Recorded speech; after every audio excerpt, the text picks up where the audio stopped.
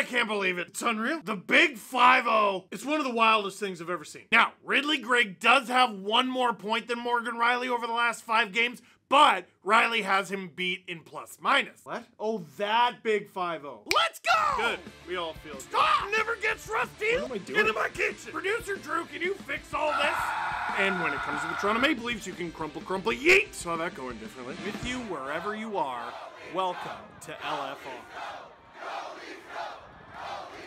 Leafs win 6-3 over the Arizona Coyotes. Steve, where's victory puppies?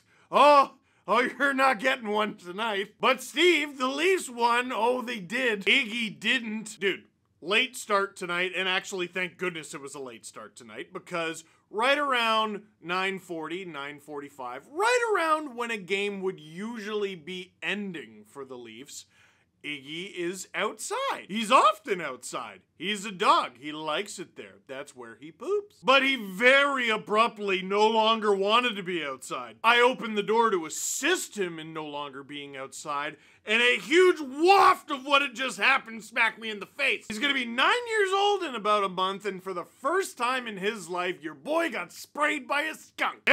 Yep, that was my night. Leafs outshot the Coyotes 16-6 in the first period, outscored them 3-0. I didn't see a second of it. Going to the 24-hour vet, buying all sorts of weird shampoo, going to Walmart and buying all these weird ingredients looking like an episode of Breaking Bad. Well, I was mad. I was mad that I was missing this game. I saw on my phone, oh, Bobby McMahon scored. That's cool. I like when Bobby McMahon scores. And then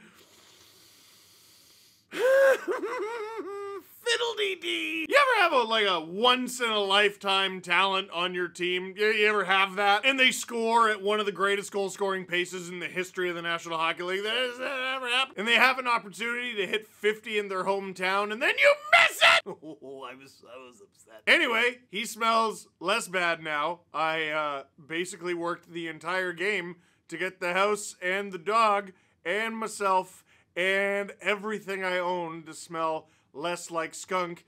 Easier said than done in a basement that has so much carpet. Steve, you used to work at the zoo. Does that mean you love animals? It means I love most animals. If I ever catch Pepe Le Pew in my backyard again, I'm grabbing the first right-handed hockey stick I see, and it's on sight! But overall, I was quite happy with the Leafs' performance, so that was nice. Bit of a discombobulated video. Wasn't expecting it to be quite like this. I mean, listen. Looking at this game as an entire product, rather than breaking it down in the order that it happened, I'm extremely happy with how this went. Really? They were up 3-0, and then they almost blew it, and then they scored a goal, and then they almost blew it again.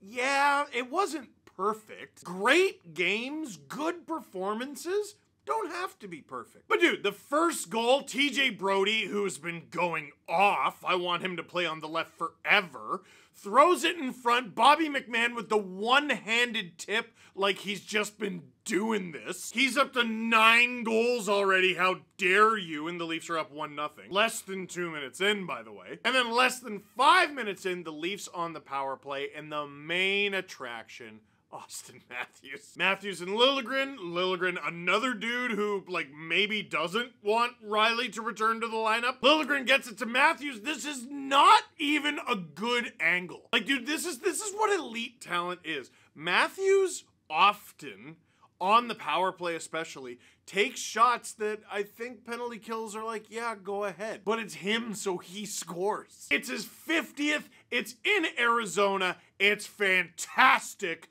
2-0 Leafs, nice and early. Before the first period is done, the Leafs on a scrambled rebound. He only got the secondary assist, but I love the work from John Tavares here to separate his opponent from the puck. Gets it to Marner, who shows patience. Gets it to Willie, who shows the back of the net what a puck looks like. 3-0 Leaf lead after 1. Now, did it stay 3-0? No. John Tavares took a penalty. The Leafs had to kill a penalty. They did kill a penalty. The guy Tavares took the penalty on, Sean Durzi, who the Leafs drafted and then traded, and he has decided he's going to make them pay for it every time he plays them. But shortly after the kill, Matias Maccelli scores, and the Coyotes are in the game.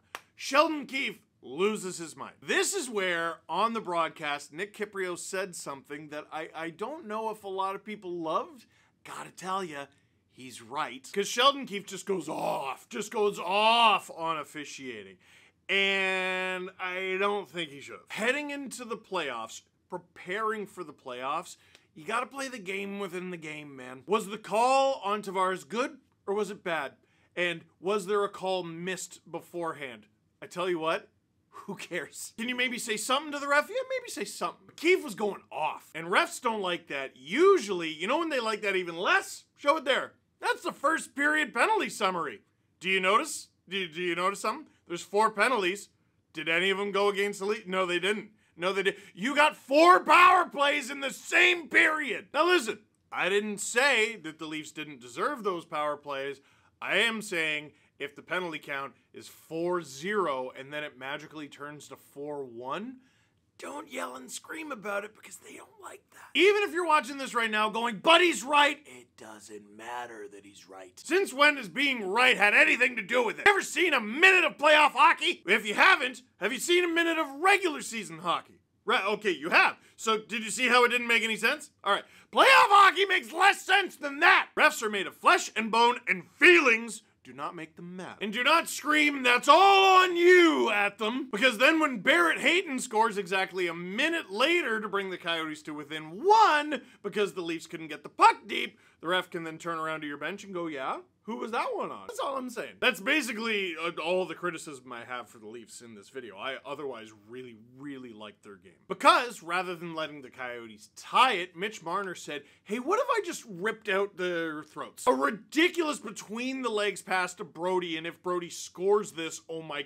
goodness. It still ended up being kind of cool. It went off Matthews' shoulder and in. That's his 51st. They took away Brody's assist, and Marner has the only one. I don't really know why they did that. Like, dude, here's what a stupid goal-scoring pace Austin Matthews is on. So Marner's been ridiculous, right? Like, he's been extremely good, especially lately. Would you agree he's one of the best playmakers in the NHL? Well, he is. He has 46 assists. That's enough to put him 8th in the entire NHL in assists. That's so many assists. He's 1 behind JT Miller and Cale Makar. He's 1 ahead of Matthew Tkachuk. That's so many assists. Despite that, and despite the fact that you can award 2 assists on a single goal, Matthews has 5 more goals than Marner has assists. That is not to diminish Marner. That is to say Matthews is a mutant from the X-Men. I would have loved to have been in the scouting box when he was playing games in Zurich. Like, this scout represents the Sabres, this scout represents the Leafs, and this scout represents Xavier's School for Gifted Youngsters. I know it went off his shoulder. Shut up. He's incredible. 4-2 Leafs. And late in the second period, Pontus Holmberg takes a penalty.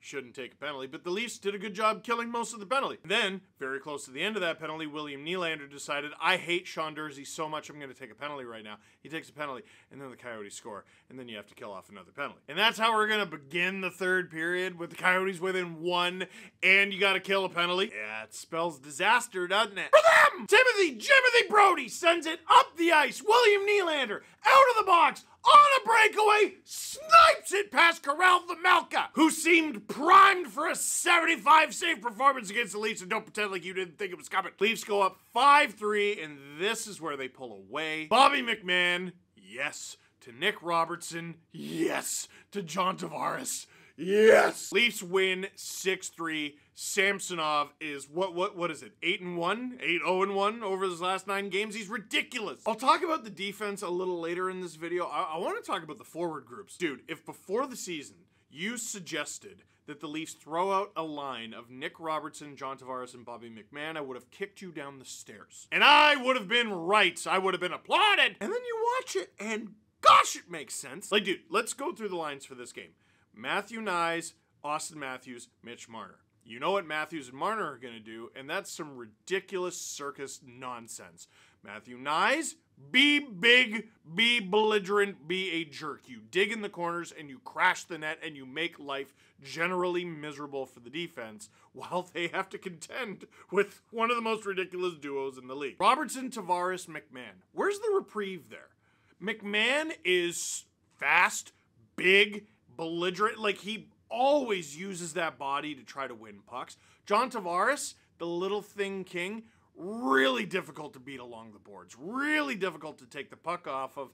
Yeah, the speed isn't quite there, but you have to admit, once the game slows down a little bit, it's really hard to take the puck off him. And then there's Nick Robertson, who gets crushed a lot, but here's the thing.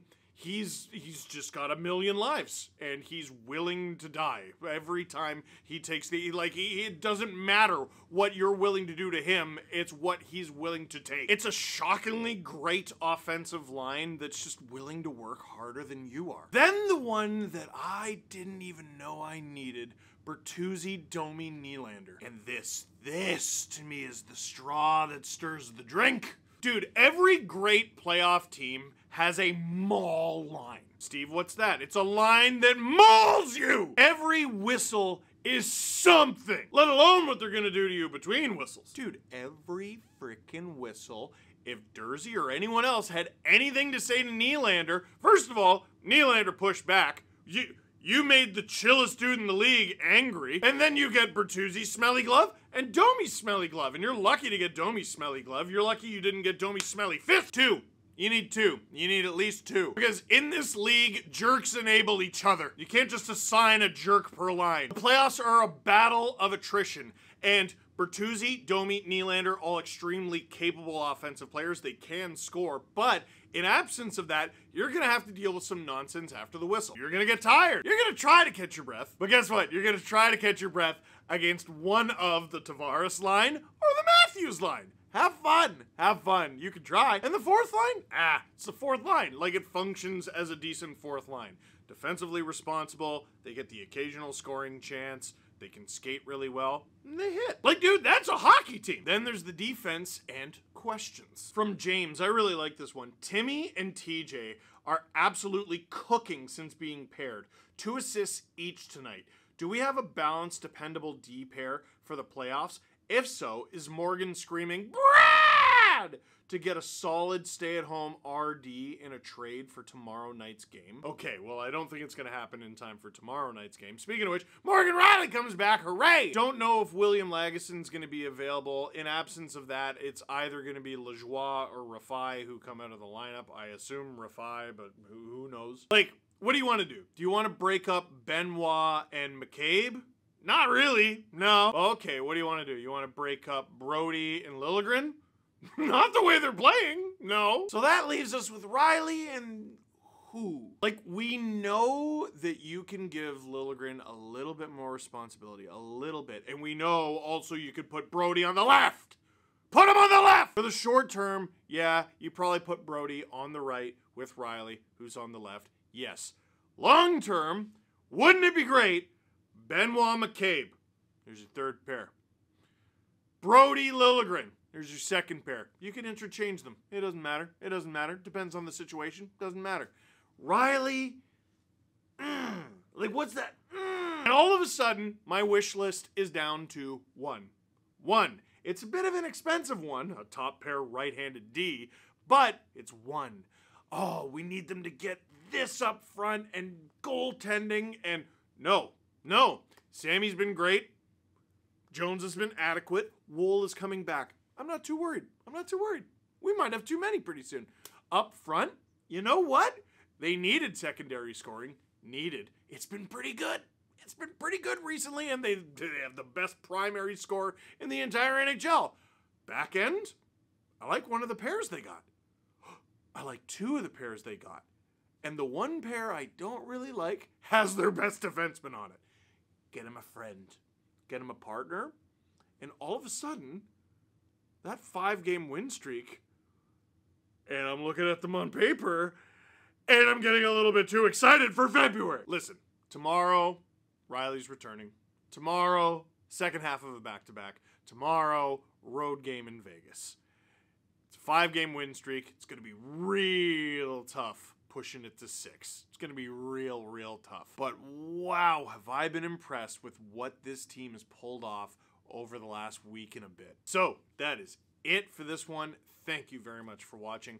Click like if you like this video. Click subscribe if you really liked it. Tell all your friends that you can become an SDP VIP by joining the SDPN YouTube channel as a member, where you can get an extra episode of the Steve Dangle podcast every week. Also on Apple Podcasts, same thing, SDP VIP, and newly SDP VIP on Spotify. It took a little while longer, but it's there. Oh, and the basement stinks!